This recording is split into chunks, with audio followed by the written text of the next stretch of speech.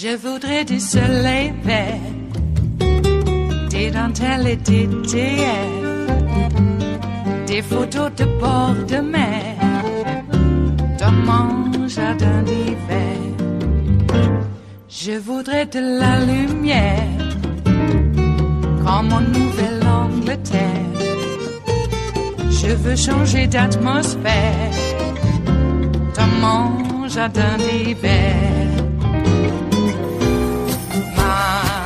Ma fleur sous la pluie de novembre, tes mains qui courent, je n'en peux plus de t'attendre.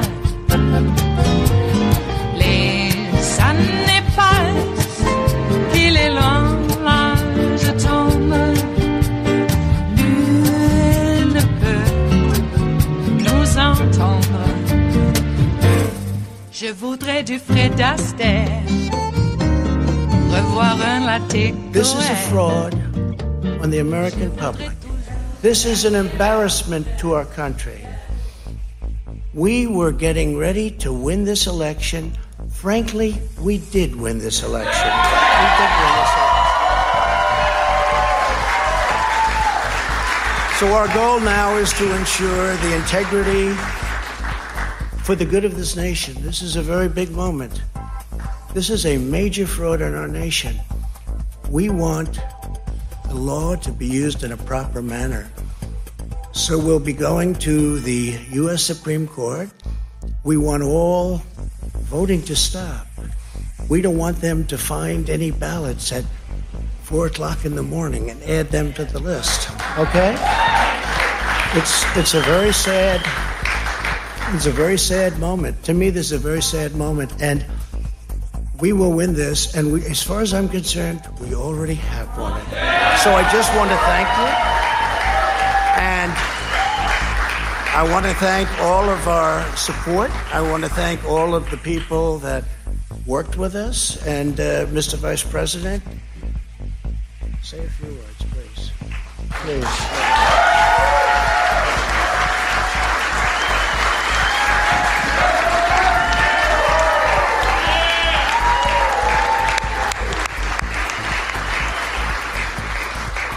Thank you, Mr. President. I want to join you in thanking more than 60 million Americans who have already cast their vote for 4 more years for President Donald Trump in the White House. And while the votes continue to be counted, we're going to remain vigilant, as the President said. The right to vote has been at the center of our democracy since the founding of this nation, and we're going to protect the integrity of the vote. But I really believe with all of my heart, with the extraordinary margins, Mr. President, that you've inspired in the states that you just described, and the way that you launched this movement across the country to make America great again, I truly do believe, as you do, that we are on the road to victory and we will make America great again. Thank you, Mr. President.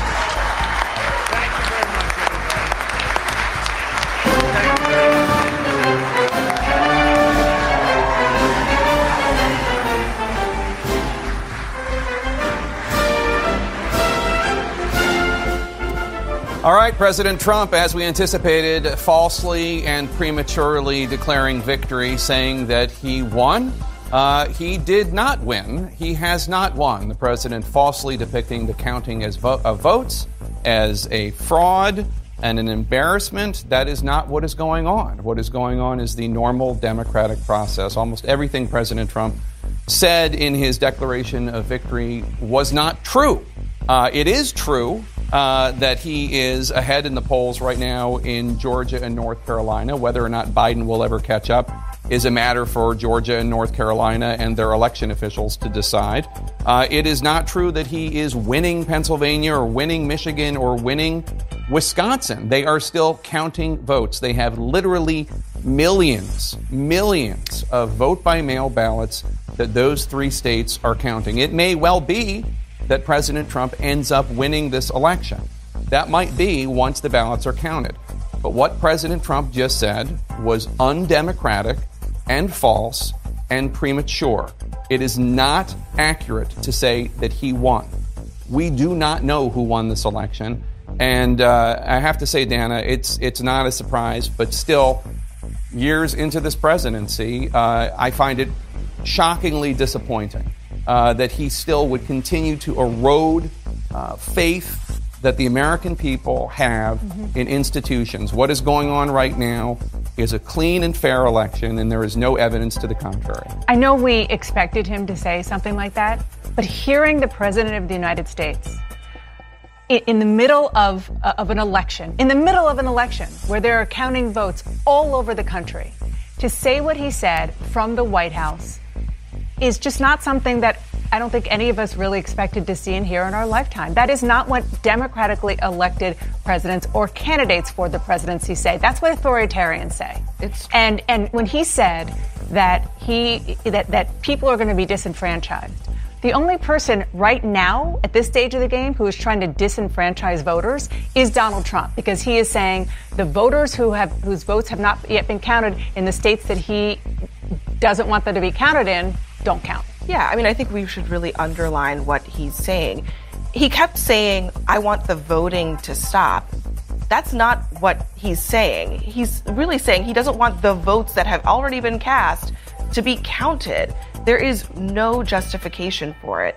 It's shocking, and it's really beyond the pale. I mean, he called it a fraud to count ballots in the United States of America. It's undemocratic. It's completely ridiculous. But, I mean, notice that Vice President Mike Pence came up just a few minutes afterward and tried to paper over what the president had just said, which is that he does not want the votes that are still outstanding in states that he had not won to be counted. You can't paper over that when it comes from the mouth of the President of the United States from the White House. You know, Vice President Pence tried to say something that is a more traditional idea of we are grateful for the people who have voted for us. We want to be vigilant to make sure that the ballots are all counted, and we're confident that we're going to be victorious in the end, as if President Trump had not said what he just said, which was a premature and false declaration of victory. And once again, let me say, it may well be that President Trump ends up being reelected.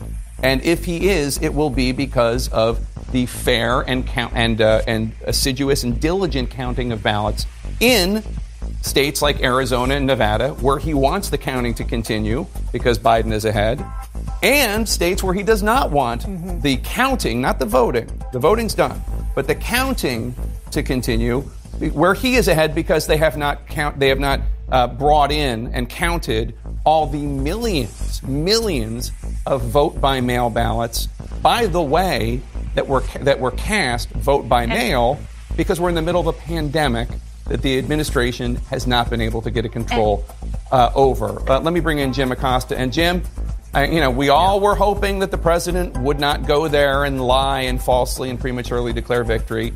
So again, as always, it's not a surprise, but it is shocking. Absolutely. And Jake, I think our founding fathers are probably rolling in their graves right now. They did not envision a president of the United States delegitimizing an American election, and that is what the president just did a few moments ago. It's historic, and it's historically awful.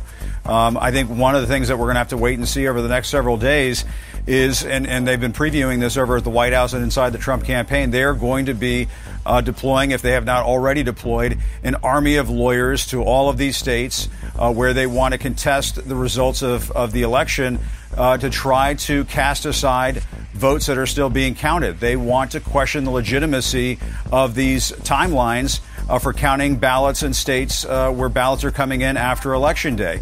It does not compute with the president that states are allowed to have varying ways of counting votes. That is one of the traditions of our democracy, that states sort of run their own affairs when it comes to counting votes. And the president does not get that. We did hear Vice President Mike Pence, as Abby was saying a few moments ago, get up to the podium and contradict the president almost immediately and say that the votes continue to be counted. So there was at least an ounce of decency in that room when Vice President Pence came up there. He's obviously not going to tell the president to his face that he's wrong. But if you read between the lines, he was essentially allowing for the fact that votes are going to continue to be counted, Jake. All right, Jim Acosta, thanks so much. Let's bring in Republican election lawyer and CNN contributor Benjamin Ginsberg. He's on the phone with us. Ben, first of all, before we get to the morality of what the president did, I just want, if you could walk us through. The president said he's going to go to the Supreme Court to try to stop the ballots from being counted. I'm not exactly sure what the strategy is. Is there a way for him to go to the Supreme Court and ask them to stop the counting of valid legal ballots from valid legal voters? No, there's really not, Jake. There's no natural path to that. There are procedures for, as the vice president said, continuing to count the votes. And you can certainly contest under each state's law the process of the way the election took place. And ultimately, you can try and get an appeal before the Supreme Court. There's no direct right of appeal for something like this to the Supreme Court. The president is taking issue with the counting of ballots in Michigan, Wisconsin, and Pennsylvania. He is describing it as to stop voting, as if people are still voting, but that's not what's going on. These are legal votes that have already taken place. They just need to be counted, right? Yes, there are legal votes that have taken place. The voters have made their expressions. They're in the receipt of all the state officials, with the exception of Pennsylvania, which has its own law that extends the deadline. So these are all legally cast votes, and the process of trying to toss them out for some reason would just, I think, be viewed by any court, including the Supreme Court, as just a massive disenfranchisement. It is Wednesday, the 4th of November of 2020, and you are in West Coast Cookbook and Speakeasy.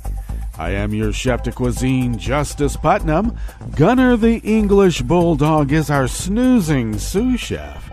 And our daily special is Smothered Benedict Wednesdays. Will no one rid us of these petty dictators? Wow. You know, I gotta tell you, it was more than shockingly disappointing that Trump declared victory. At the same time, the cryons and the vote totals, it was great. Trump is giving this, victory speech. He should have given it from the balcony. What's up with that? Anyway, at the same time, they're showing vote totals and electoral college totals, and Biden was winning both at the time that Trump's declaring victory, calling it a fraud. It's all a fraud. Well, yeah. How is it that Tillis and even, I would say, even Mitch, but Tillis, Ernst, Lindsey? How did they win fair? They didn't win fairly. There was something going on there, and we all know it. Plus, how about counting the votes? You know, the ballots that were mailed in. They don't want to count those. Yeah, Trump is saying, well, we can't count votes after Election Day. At the same time, the GOP insisted, especially like in Pennsylvania, not to start counting the mail-in votes until after Election Day. Get that? Don't count the votes after Election Day, but you can't start counting the mail-in votes that would be dramatically more Democratic. Small t. But you can't count those because they're being counted after, but the law says you have to count them after, and the GOP made that law. See how that works? That's how they did it in Russia. And I'm not kidding. And when I say they, I mean Vladimir Putin. Okay? So this is all part of a Russian playbook. How is it that in the border areas along Texas and others that Trump won by a bigger margin than the totals that he got in 2016? How is that possible? I'll tell you how that's possible. There's some code in Cyrillic, I'm sure of it. Am I causing consternation by bringing these up? Am I part of a disinformation campaign? I would hope that maybe we should just put those questions to bed. Let's check it out.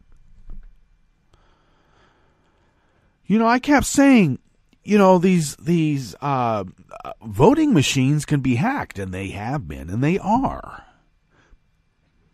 And I counter that with, but paper ballots, mail-in ballots cannot be hacked.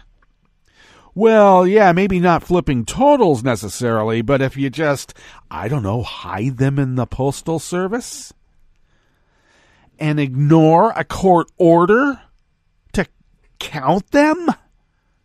Well, first he had to sweep them up and then hand them over to be counted. And DeJoy, being him, refused a court. How does that happen? Why were there not U.S. Marshals arresting his ass and throwing him in jail for contempt? We're talking about a judge here. Now, the judge did give some extra time. Offered it? I hope that's not the case. You don't offer this order, this rule. Now, there has been some extra time granted, and that is because the counting still goes on.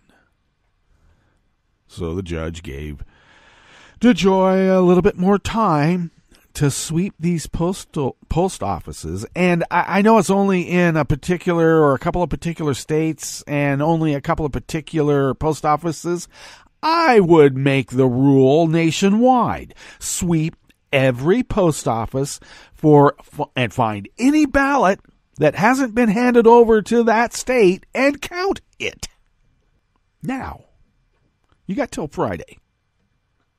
Actually, you have longer, but we'll give you till Friday to start because you know what? They're going to ignore that too. Why are U.S. Marshals not sent there and turning DeJoy over to a lockup? Because qualified immunity? Contempt is contempt.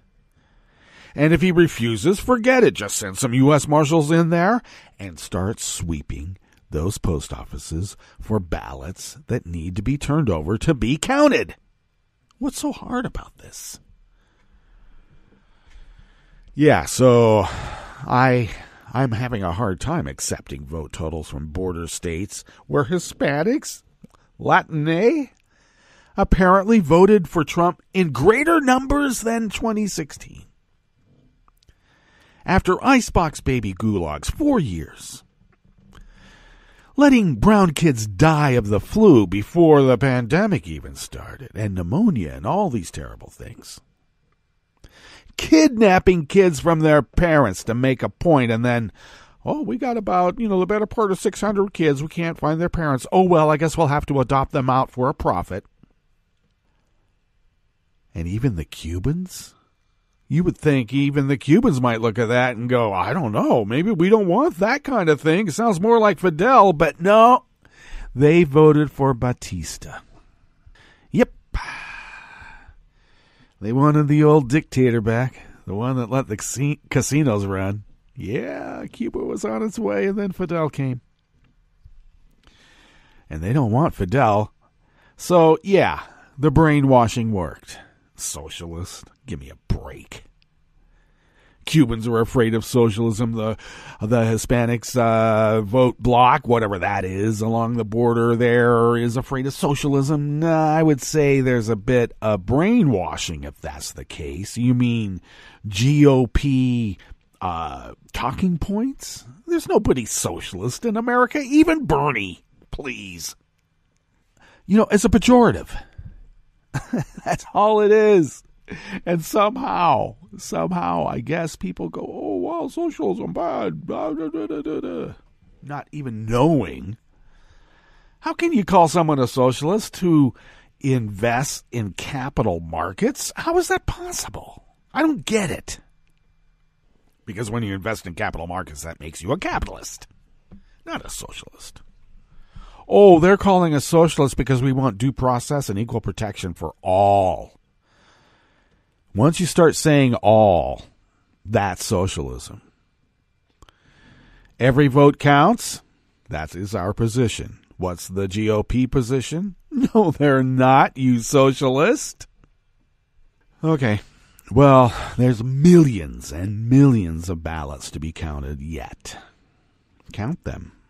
We already know they've thrown millions out, and I'm not even counting about the millions that were prevented from voting because of gerrymandering and all the other voter suppression activities that have gone on, right on down to closing drive-through voting sites in Texas on election day, 9 out of the 10. Could that have had some sort of impact in Texas? So what else is happening in the Bistro Cafe of West Coast Cookbook and Speakeasy on this Smothered Benedict Wednesdays? Natural disasters are raging, and Trump is making them worse. He makes everything worse. A federal labor authority stripped the collective bargaining powers of a national union representing more than 450 immigration judges. Judges! That's what Trump said. Judges! We have judges? Who ever heard of that? Yeah, he never heard of judges in a democracy. And the head of the Kentucky State Police resigned days after a report surfaced about old training materials that encourage cadets to be physically ruthless while also quoting Hitler favorably. Well, good riddance. After the break, we move to the chef's table, where Chile's president loses a third interior minister in a year. In a whole year. Who else does that? Well, we know. And Zimbabwe police arrested for the second time a journalist critical of the government. Wow, it's like a virus that's going around now, isn't it? All that and more on West Coast Cookbook and Speakeasy. Bon appetit.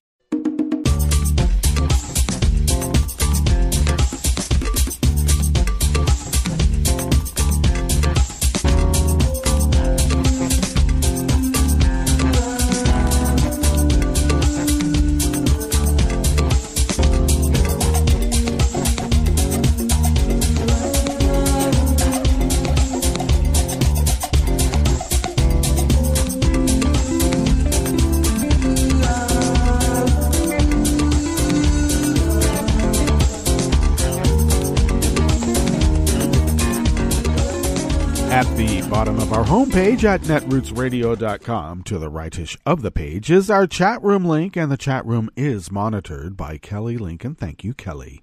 To the leftish of the chat room link at the bottom or near the bottom of our homepage at netrootsradio.com is the link to our Patreon page, and if you could become a recurring Patreon of Netroots Radio, you would help us resist as the founders originally intended. And how do we do that? Well, we pay our bills and we fly under the radar, and then we continue resisting. And it's worked pretty good so far, almost 10 years. And we thank those of you who have been so generous over all these many years. And I got to be honest with you, we could use a few more of you out there that if you could afford an espresso-type coffee drink, even in these times of peril, we can stretch those dollars really beyond compare. And we have a lot of experience at it. Well, because we've been doing it for almost 10 years. Yeah. And thank you for considering doing so. If you would like to follow Netroots Radio on Twitter, do so at Netroots Radio. Tom takes care of that, and we thank Tom for doing that as well. You can follow me on Twitter at Justice Putnam. I post the show notes and links diary on Daily Codes about 10 minutes before showtime. Get that linked up on Twitter and those other social media platforms. Yeah, even Zuckerberg. But you know what? We need to break up Facebook. We do. Make that a priority. I know there's a few other things in line, but we should keep that in our little quiver as well. Why don't we? Follow the show on Twitter at Cookbook West and pick up podcasts by way of Spreaker, Stitcher, TuneIn, iHeart, YouTube, iTunes, and really wherever fine podcasts can be found mixed in with all the rest of us. Because all the rest of us are there too. So far. At least for now. All right, let's dive into this first offering here in the Bistro Cafe of West Coast Cookbook and Speakeasy. and it comes out of the American Independent by Daniel Boguslaw. As political turmoil escalates on Election Day, ecological havoc is spread as well. Natural disasters are affecting millions from California all the way to the Gulf Coast as Trump has failed to address these ongoing calamities while continuing to push policies that aggravate their human cost. In California, where Trump had previously refused to provide wildfire disaster relief, fires continue to rage. This week alone, 90,000 people were put on evacuation standby in Orange County as the skies filled with smoke from the Silverado fire.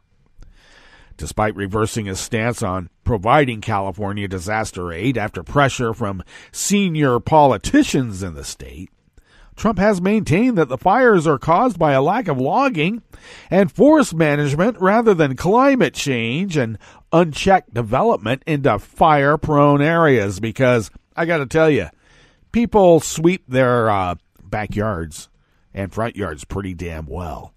Why are they catching on fire? Now, just on Monday, this week, the Trump administration stripped EPA protections from the Tongass National Forest in Alaska, one of North America's largest carbon sinks. The move will allow logging companies to build logging roads and chop down trees in the temperate rainforest. That will likely lead to the forest capturing less carbon through the air and the soil, as well as poisoning the waterways that are essential for Alaska's native salmon population, let alone what it's going to do to the permafrost. What happens with the permafrost? Well, it starts letting methane get out. What happens when methane gets out? Yeah, it heats up the atmosphere. What happens when the atmosphere heats up? Some of us aren't going to be breathing. Some of us. And in a last-ditch bid for farmers' votes, Trump removed gray wolves from the endangered species list this week. The move would allow hunters and cattle ranchers to kill America's 6,000 gray wolves, which have only just now started to rebound from near extinction because who needs an umbrella anymore in a rainstorm? We're already dry.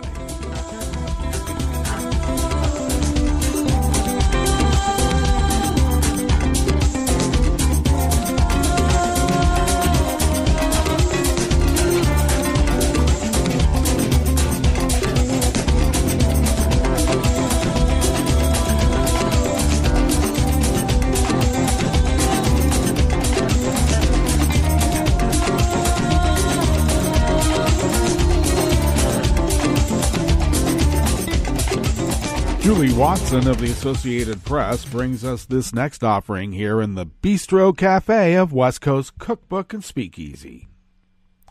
A federal labor authority ruled to strip the collective bargaining powers of a national union representing more than 450 U.S. immigration judges that has been a vocal critic of the Trump administration's policies.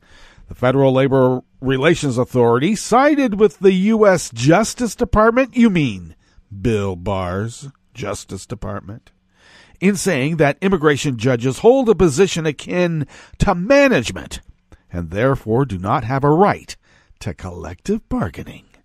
The independent agency of the U.S. government governs labor relations between the federal government and its employees. Judge A. Ashley Tabador, president of the National Association of Immigration Judges, called the decision retaliation. The union has been a major force for more independence from the Justice Department, which oversees the immigration courts. While immigration judges wear black robes and preside over non-jury proceedings, they are considered federal attorneys with the Justice Department and can be removed from their positions by the U.S. Attorney General by the name of Bill Barr.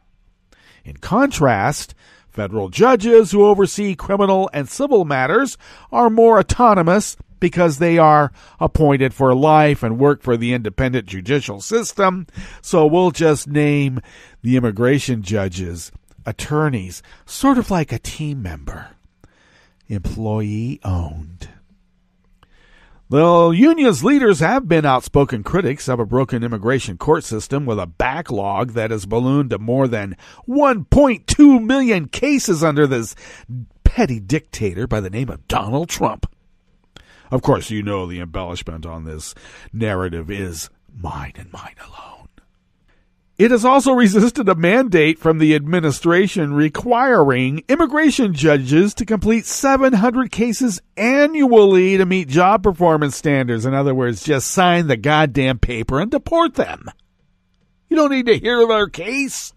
How can you get 700 in a year if you're hearing what they have to say? Stop it. You are a team member, an employee owner. 4 months ago, the union filed a lawsuit against the Justice Department over a new policy that prohibited them from speaking publicly about immigration law or even court policies. Judges who violate the policy can face reprimands or be suspended or removed because they're just team members, employee owners. The judges under previous administrations were allowed to speak in their personal capacities on issues relating to immigration if they made it clear they were not speaking on behalf of the Justice Department or the court system. The union vowed to fight the decision, which can be appealed to federal circuit courts.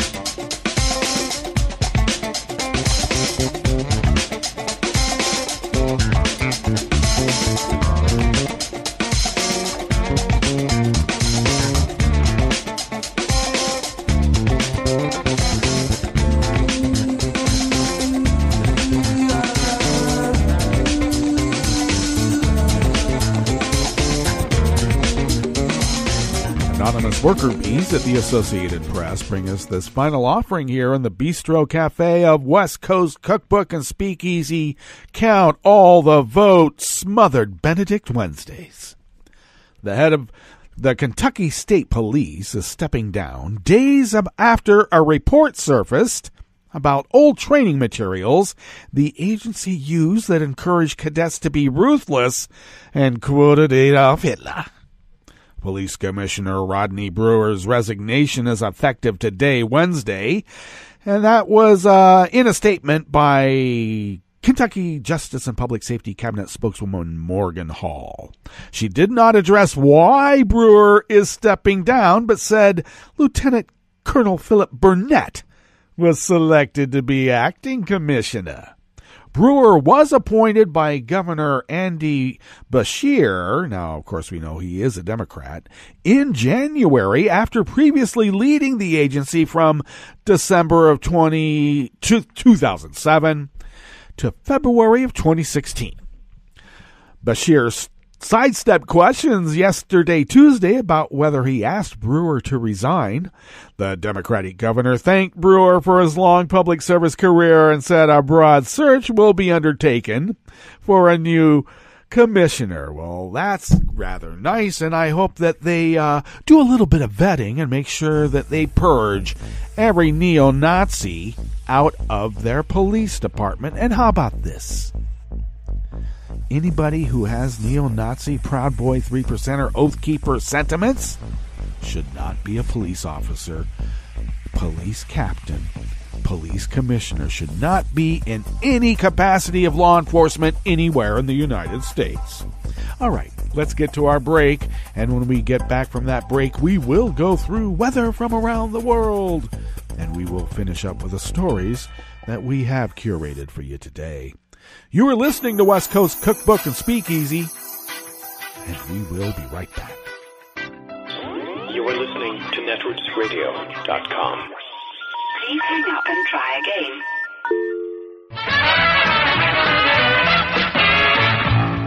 From a point at sea to the circles of your mind, a new force is at work for planetary transformation. New radio for a new Earth.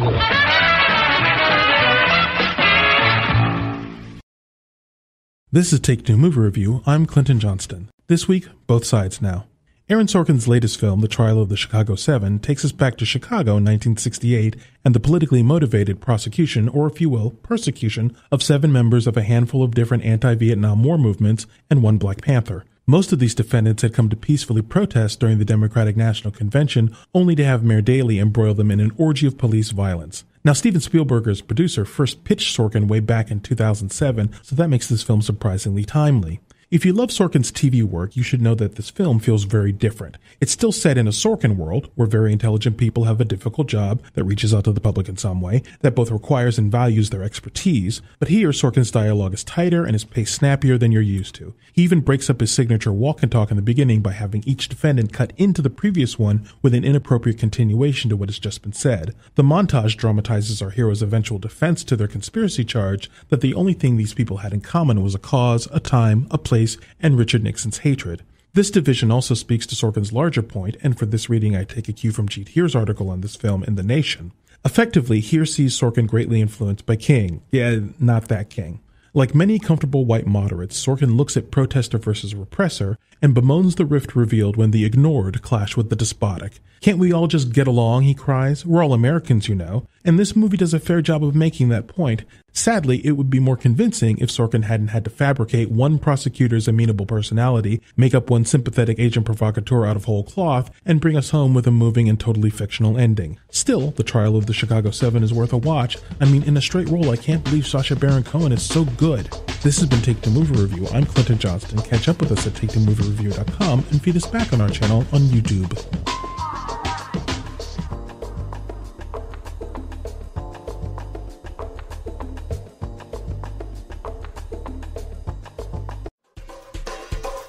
This is Scientific American's 60-Second Science.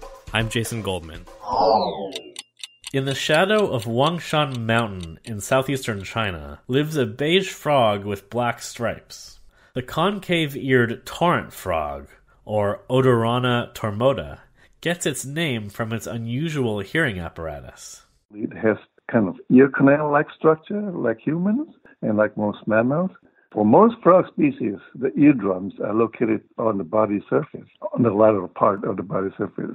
But here, the eardrum is invisible because it is embedded deep inside the head, the skull. Biologist Albert Feng from the University of Illinois at Urbana-Champaign. Back in 2006, Feng and his colleagues discovered that this unusual anatomy allows the frogs to hear ultrasound, which includes frequencies greater than 20 kilohertz. Biologists had always assumed that ability was restricted to some mammals, because it was only known in bats, whales, dolphins, and some rodents. We can't hear in that range. The streams that the frogs live in are quite noisy, but most of those sounds are low frequency. By restricting their vocalizations to the higher frequencies, including ultrasound, the frogs are better able to hear each other. The higher the frequency, the less the signal is distorted, or at least masked by the ambient noise.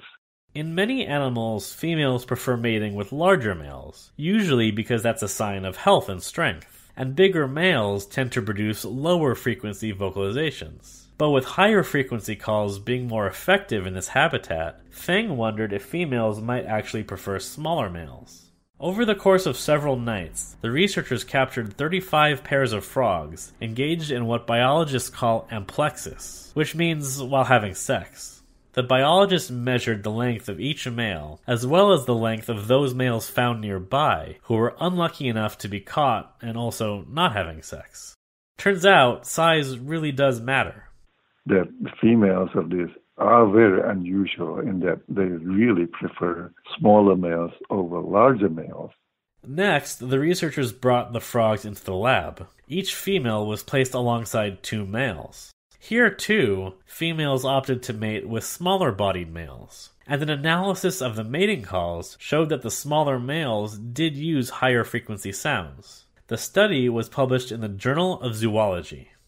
we're thinking by females preferentially choosing small-sized males, that actually we can see the trend over generations. You can see the gradual evolutionary changes in the trait. Over multiple generations, they gradually develop these ultrasonic capabilities. What isn't clear yet is whether the females are visually assessing the males for their size, or whether they just have an easier time hearing their higher frequency calls, making them more likely to mate with smaller males. That's exactly what Feng's team is testing now, by broadcasting mating calls to the females in a laboratory, with the lights out. Thanks for listening. For Scientific American's 60-Second Science, I'm Jason Goldman. He seems sorry.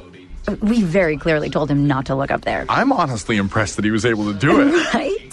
What, did he balance on that big chair? Yeah, I mean, I guess he'll just know what his gifts are this year. I really thought we had hidden them well.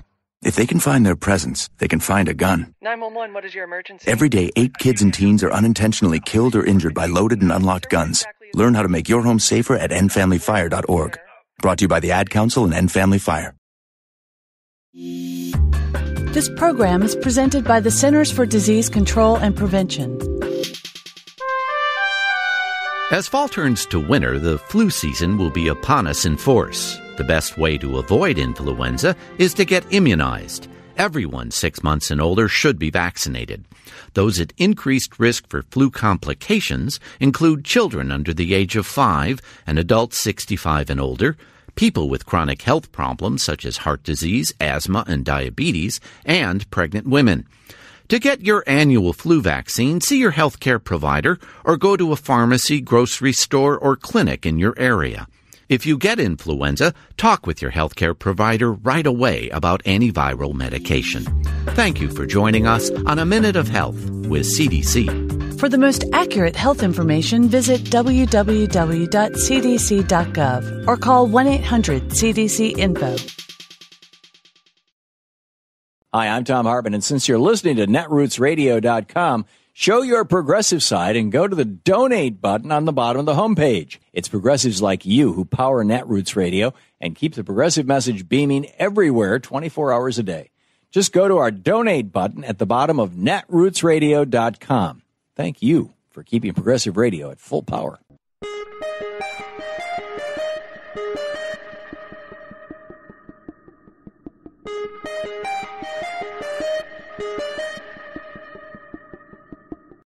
At one of the demonstrations in Kenosha, Wisconsin that erupted after black resident Jacob Blake was shot 7 times in the back by a white police officer, Kyle Rittenhouse of Illinois apparently shot and killed 2 of the protesters and wounded a 3rd. I'm Bill Newman, and this is the Civil Liberties Minute.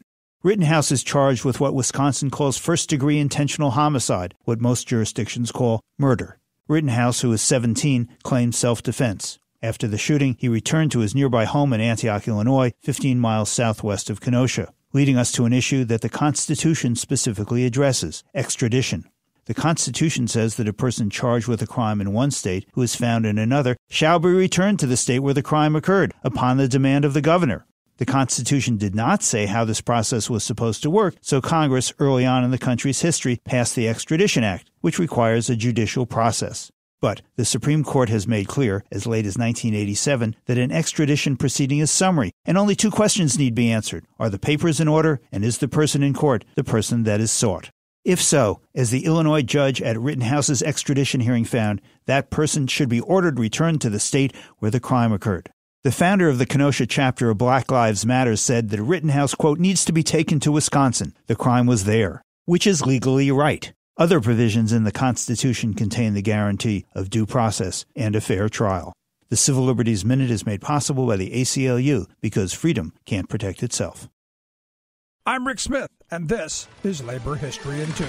On this day in labor history, the year was 1879. That was the day that Will Rogers was born in Oologah, Indian Territory, in what later became Oklahoma. Rogers grew up on a ranch, and by 10th grade had dropped out of school to be a cowboy. Skilled with a lasso, he became a cowboy entertainer first in vaudeville, then in silent film. Rogers also had a syndicated column and a radio show where he became became a popular political commentator. With quick wit and humor, Rogers helped to shape public opinion. He brought humor to serious issues in a way later echoed by the likes of Jon Stewart and Stephen Colbert. Rogers often talked about the plight of the American worker. In 1931, he was asked to give a radio address for President Herbert Hoover's Organization on Unemployment. Rogers expressed the urgency of the unemployment that was sweeping the nation during the Great Depression. He said, quote, "The only problem that confronts this country today is at least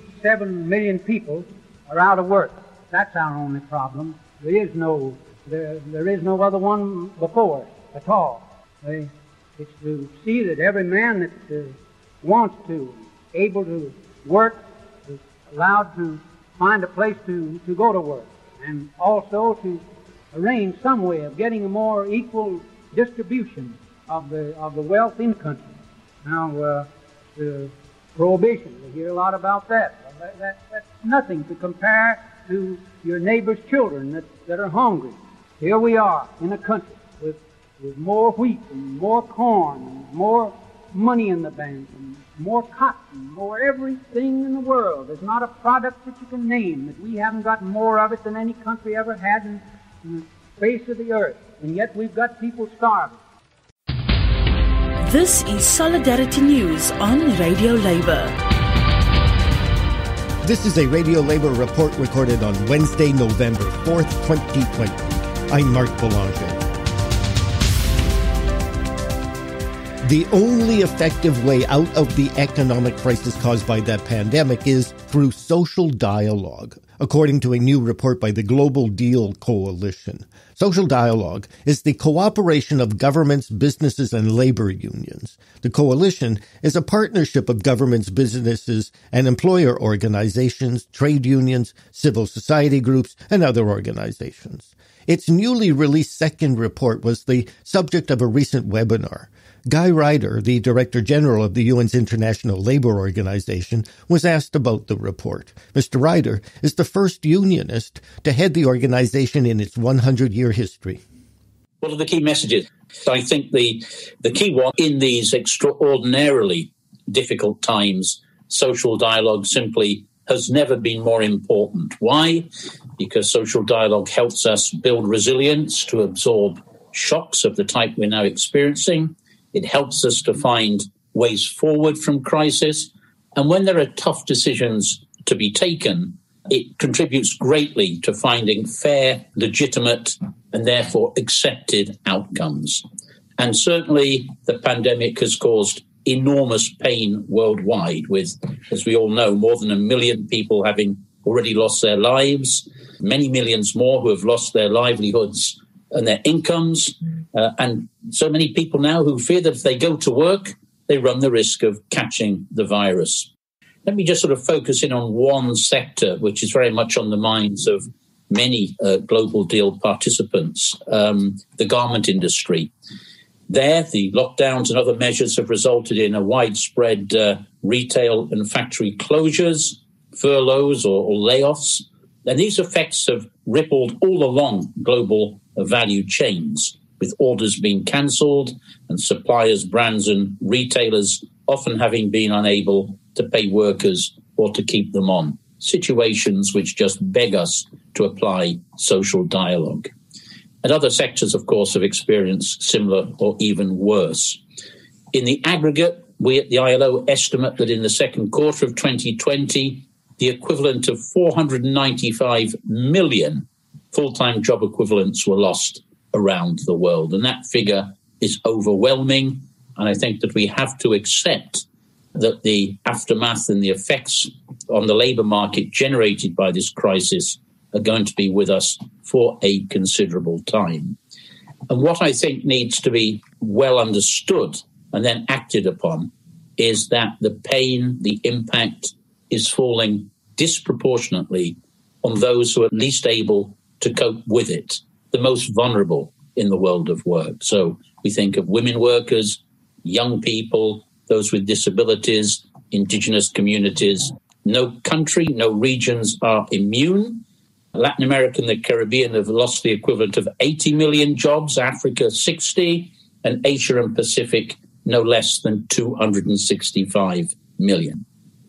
And so I think we're all aware that we need to respond globally as well, with multifaceted and comprehensive responses. And that means delivering, and it's not always easy, the right health, economic, employment, and social policies in combination and at the right time. And that takes me back, of course, to social dialogue and to the global deal. Now, this second flagship report focuses on the role of social dialogue in promoting lifelong learning and skills development in recovery from the crisis. And it does so because one of the most important elements in building a better future of work is and will be investment in workers. And here is one of the dilemmas that we face immediately. We know that one of the impacts of the pandemic has been the massive disruption of education and training, be it schools, be it colleges and universities, be it workplace training. And that's it. International labor news you can use. You can find our features and daily newscasts on our website at radiolabor.net. Thank you for listening. And remember, it's all about global solidarity.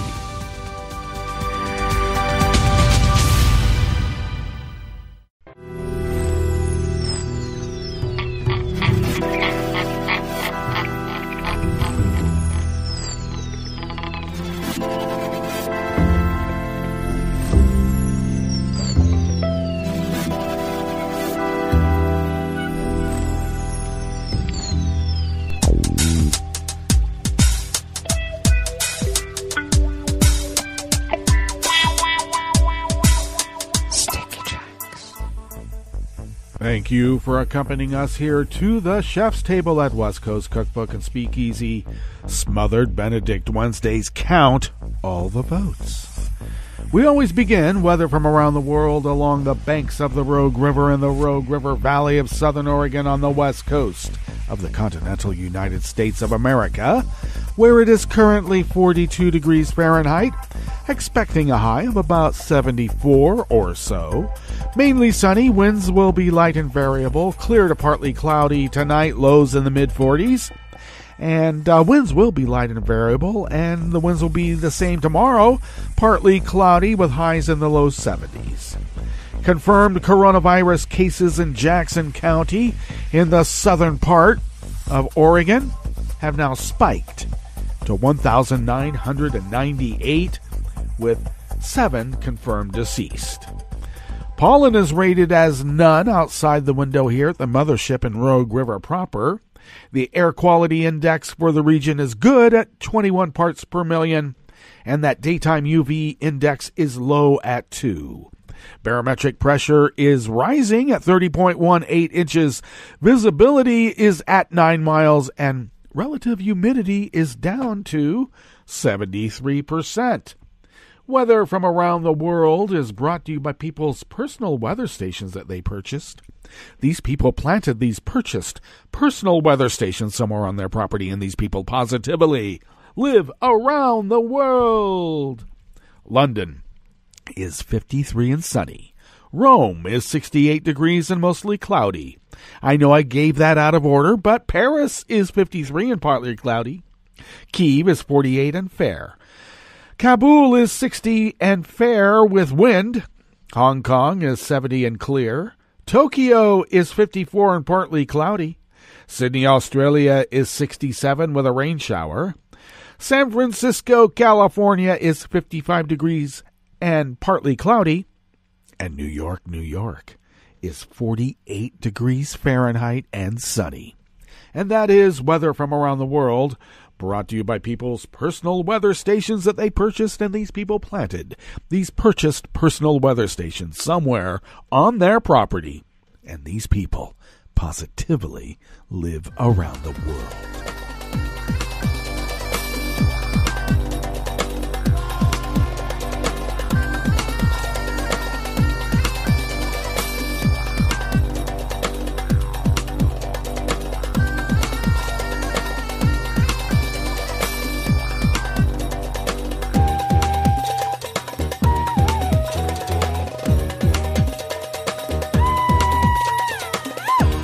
Anonymous worker bees at Reuters bring us this first amuse-bouche here at the chef's table at West Coast Cookbook and Speakeasy. Chile's Interior Minister Victor Perez resigned amid a legislative move to oust him yesterday, Tuesday, in yet another blow for the administration of center-right President Sebastián Piñera. Piñera's opposition in Congress had accused Perez, who was appointed in July, of mishandling violence in Chile's turbulent Acarunía region and failing to properly address alleged human rights violations during recent protests in Santiago. Perez resigned immediately following a lower chamber debate and vote yesterday, Tuesday, that approved pushing forward with his censure and impeachment. The former Interior Minister told reporters the vote was purely political and meant to weaken Piñera's already ailing government. Well, yeah. In today's debate, it was impossible to convince absolutely anyone of anything, Perez said. Therefore, this is a political decision intended to cause damage to the government. Perez is the third minister to serve Piñera in the past year, a tumultuous period in Chile, marked by mass protests over inequality and a raging coronavirus pandemic that have combined to hobble the South American nation's long, stable economy. Chile is the world's top copper producer.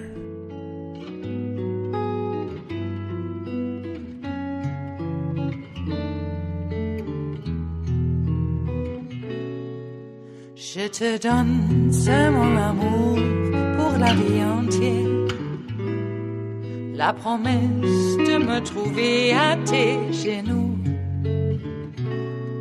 Aussitôt que tu m'appelles, rester toujours fidèle, c'est tout, c'est tout. Je te donne tous mes printemps, mes étés de mer, mes automnes quand les feuilles tombent partout. Si ce n'est pas une bonne affaire, je te donne tous mes hivers. Even more anonymous worker bees at Reuters bring us this final amuse-bouche here at the chef's table at West Coast Cookbook and Speakeasy. Zimbabwean police arrested for the second time a journalist who has been critical of the government, as lawyers said, adding this time it was for contempt of court related to a post he made on Twitter. Hopewell Chinono was first arrested in July on charges of writing in support of anti-government protests. He was detained for more than a month at a maximum security prison until he was released on bail on the 2nd of September, with one of the conditions that he stop posting on his Twitter account until his case was finished. But Chinono opened a new Twitter account, which he has been using to write about corruption and criticizing President Emerson Mnangagwa's government. His comments have been unusually outspoken for a journalist in Zimbabwe, where critics are often dealt with harshly, like death. He has been charged with contempt of court. He is alleged to have sent out a tweet, but at this moment the charges are not very clear, so we are weighing our options, his lawyer told Reuters by phone. Police spokesman declined to comment immediately. The arrest of Chinono and dozens of activists has led to accusations that the government is persecuting the opposition, a charge the authorities deny. Zimbabwe's worst economic crisis in more than a decade is fueling anger against the president who took over from the late Robert Mugabe after a coup 2 years ago, promising to revive the economy and greater freedoms for citizens. I guess that promise was not kept. Okay, that brings us to the end of our broadcast period for the day. But you do know Netroots Radio will broadcast on, and we're going to meet up here tomorrow for Metro Shrimp and Grits Thursdays. Keep counting the damn votes. So do stay tuned to Netroots Radio all day and all night for all the breaking news as it breaks. And we'll meet up here tomorrow, right here in West Coast Cookbook and Speakeasy. Bon appetit.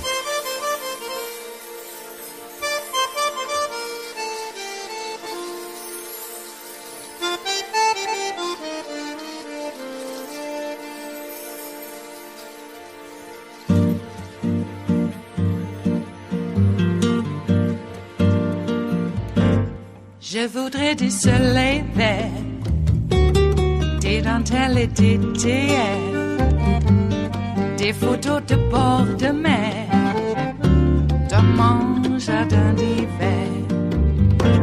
Je voudrais de la lumière, comme en Nouvelle-Angleterre.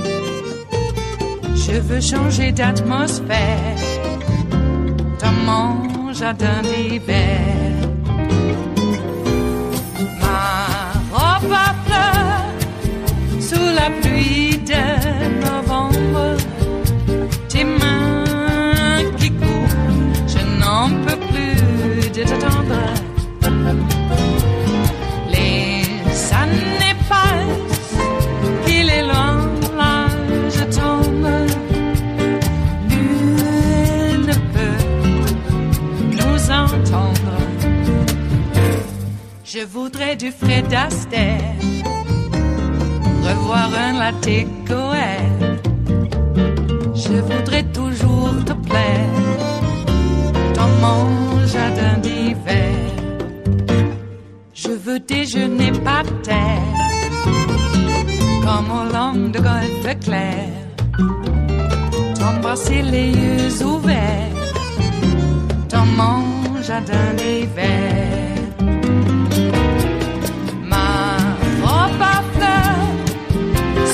Pluie de novembre, tes mains qui courent, je n'en peux plus de t'attendre.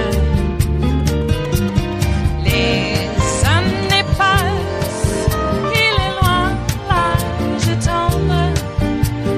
Nul ne peut nous entendre.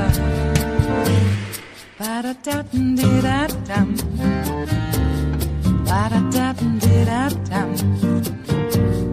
Ba-da-da-dum-di-da-dum. Dans mon jardin d'hiver. Ba-da-da-dum-di-da-dum. Ba-da-da-dum-di-da-dum. Ba-da-da-dum-di-da-dum. Dans mon jardin d'hiver. Dans mon jardin d'hiver. Dans mon jardin d'hiver.